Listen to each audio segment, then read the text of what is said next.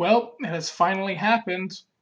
I can now talk about all the investigators because I'm not very clever. So, I'm gonna I'm gonna come to you live with the sequel to a video. First time I ever do a sequel, last time I'm gonna do a sequel, never gonna do a sequel again.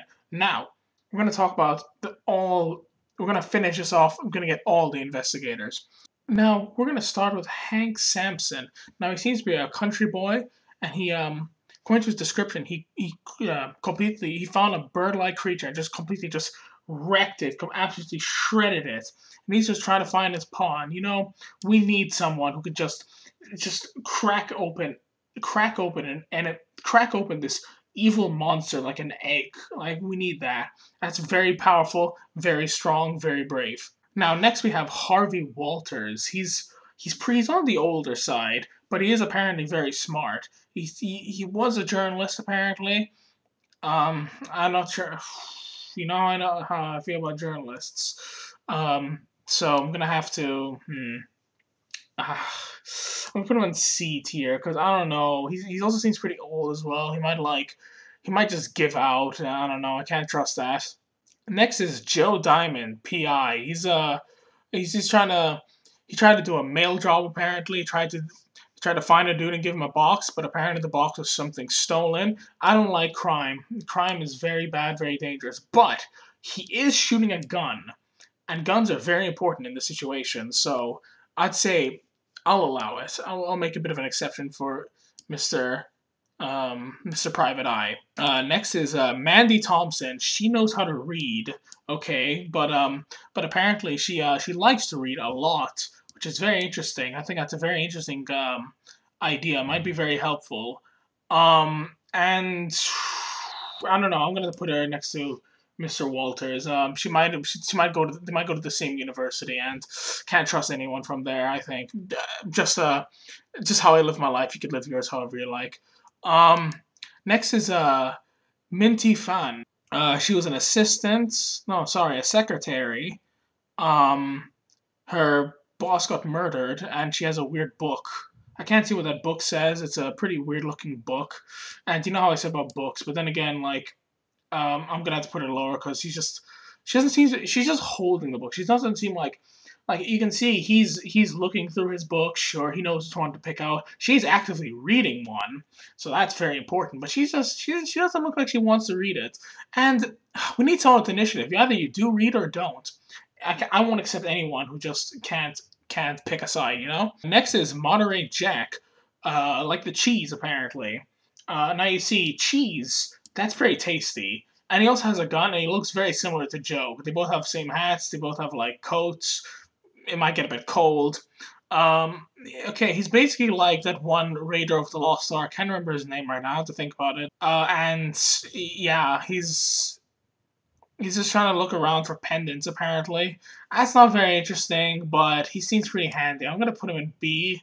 Because he doesn't seem too bad. Like, maybe if someone's not available, you know who to call. But for now, I'm gonna have to leave it. Next is Rex Murphy. He is a journalist who's apparently extremely unlucky, but he has a lucky talisman and he's very smart.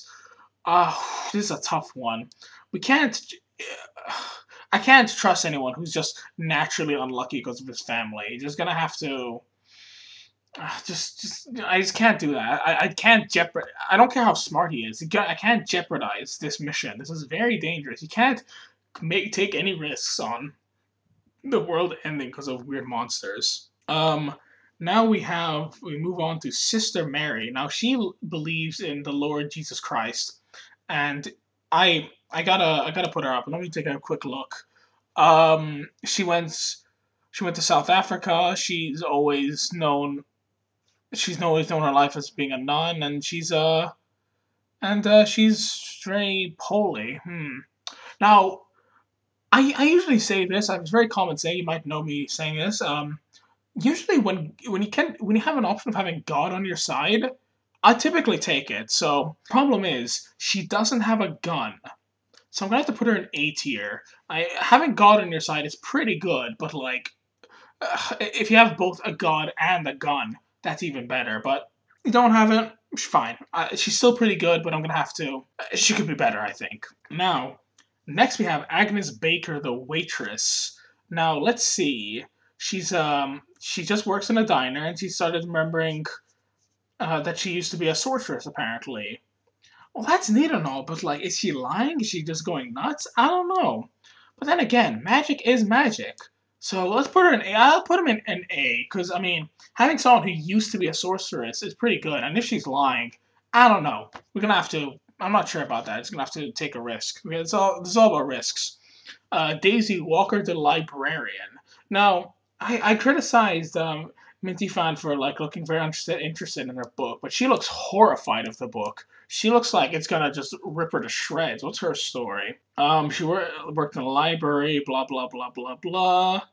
She thinks things are not boring. I don't feel like reading. No, I'm just gonna leave her there. She doesn't look at. She looks terrified of the book. I can't have anyone who's scared on this team.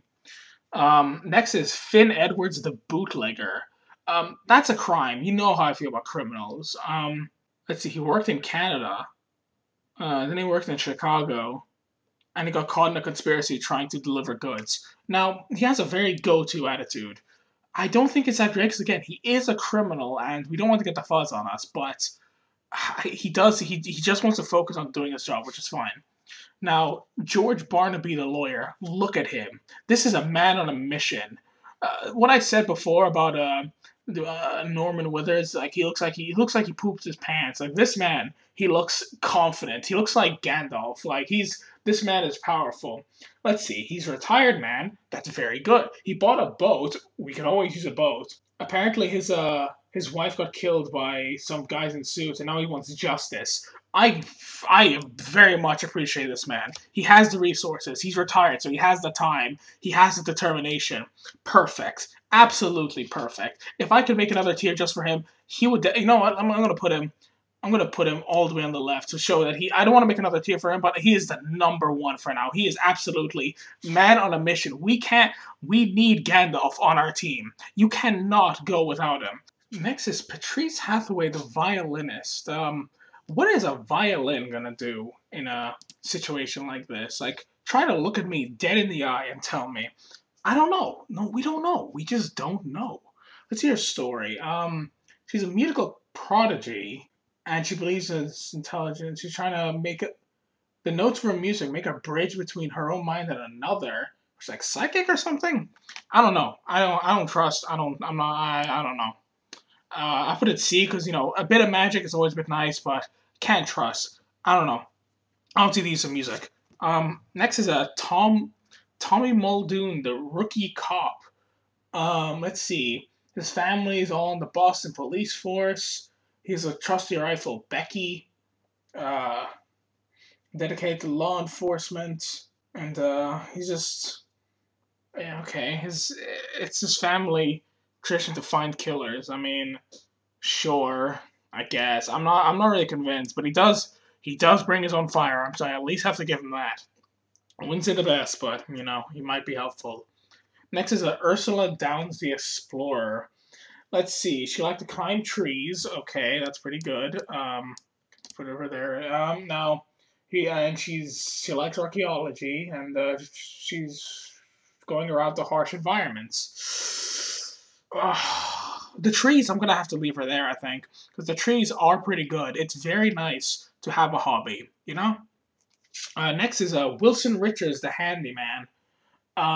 He brings his own gun, which at least puts him in B. That's a pretty good thing to do. Let's see. He tried to help rebuild a church. It's pretty good. And now he wants to go fix problems. Put him in A tier. Ursula, not, you know.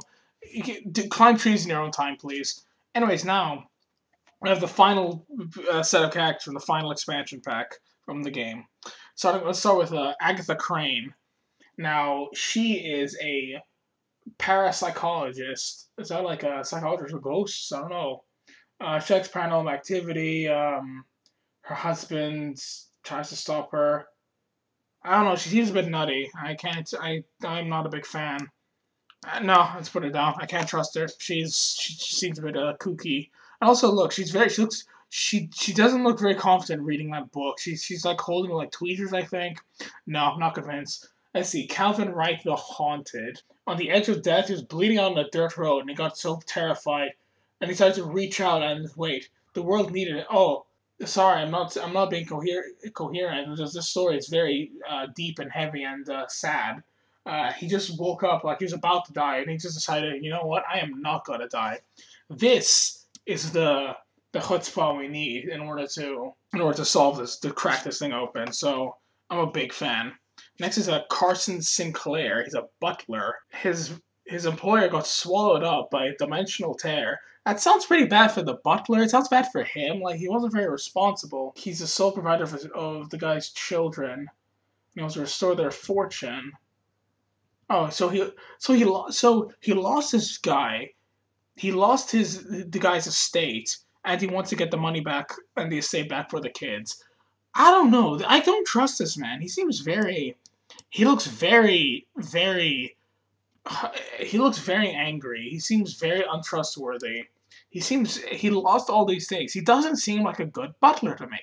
And even then, even if he was a good butler, what's a butler gonna do against ancient monsters? You can't serve tea to them. I tried.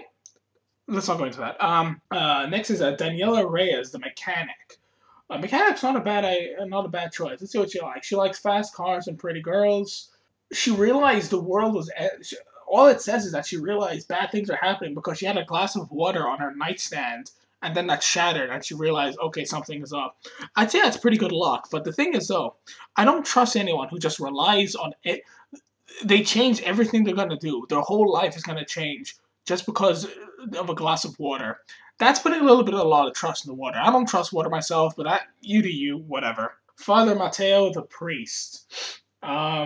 He's a Mexican priest who believed in a power greater than himself. Okay, he started finding bodies in his hometown, completely mutilated and stuff. Okay, and he went to go ask the Vatican himself. This is also, I'm gonna have to put him. I'd say he's on the same tier as Sister Mary. Like he's pretty good. He's also a man of God. He wants the Lord inside. He went to the Pope to ask for help. Like, I don't know about you. I think he's a pretty good guy to ask for the situation. Let me put him here just to make it a bit clear that I added him. I'd say that's a pretty good idea. Now, next we have Preston Fairmont, the millionaire. Let's see him. He was born with a silver spoon in his mouth. That doesn't sound very comfortable, but you do you. He has a unimaginable fortune. He wasted his money on gambling and women. He learned where his money came from because he did a seance with the girls. It just stops there. It doesn't seem like he's very bothered about it. It just seems like, okay, I'm rich, whatever. I mean, we could use like $1.50, I think. Like maybe you have to pay for travel and stuff, but it doesn't seem to bring a lot other than an unimaginable amount of money. It's like, but the thing is though, if you give it to the butler will lose it, and that's a bad idea. So as long as I think I'll put him in B tier just to make us to have a gap separation between him and the butler. Because I think if I put him next to the butler, all the money will be gone. He'll be useless. And I don't want to do that. That'll make him very useless. Next we have Sefina Rousseau, the painter. Let's see. She is a talented painter that made forgeries and stuff. That's a crime. She tried to recreate recreate a painting of an ancient weird city, and then she woke up covered in paint and blood. You as the common person might think that's either poor etiquette. I mean, you don't want to buy a painting covered in blood unless you ordered that specifically. But that just shows hard work, determination, putting your soul. Like, you know, when they say giving an arm and a leg, she might have done that already if she needed to. She has the determination. That being said, she is a painter, and I don't know what a painter is going to do against a man with a shotgun. So, now, last but not least, we have Marie Lambeau. She is a entertainer. She sings at a nightclub. Have I not ranked her? Huh? Give me a second. Hang on a minute. Okay, I had to go check back on the other video because apparently I completely forgot, or maybe the website messed up or something. But I put her here, so I don't need to. I don't need to re-review her because I completely forgot I did. And obviously, so she might have done her witchcraft magic on me, which would be very bad, very untrustworthy. But anyways, this is all the characters. This is everyone. I would try to prioritize all the characters in S tier. Maybe I'll put her a bit lower because I mean, we while we do want someone who's fit, I think that someone who can like crush monster skulls like a melon would be way better.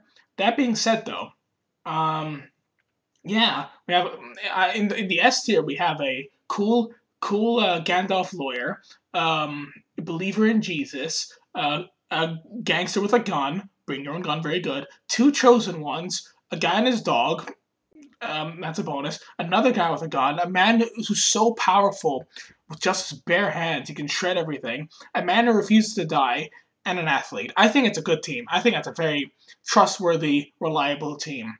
Like we can have the Gandalf man be the brains of the operation, and then everyone else they're all extra. We don't really need them, but I think it's just adding, making this like A team, this Avengers of random dudes all over the world, just trying to stop everything.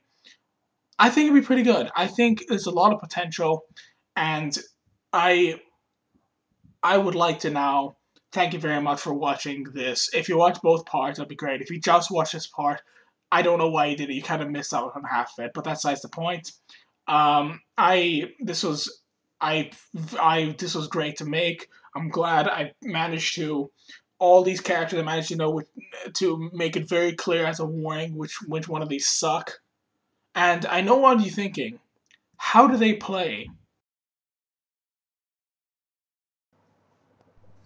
Ooh, that's it. We're finally done with Eldritch Horror. Finally, I can put this series to rest and get rid of. Huh? Oh no, what's this? Oh no. Oh no! No!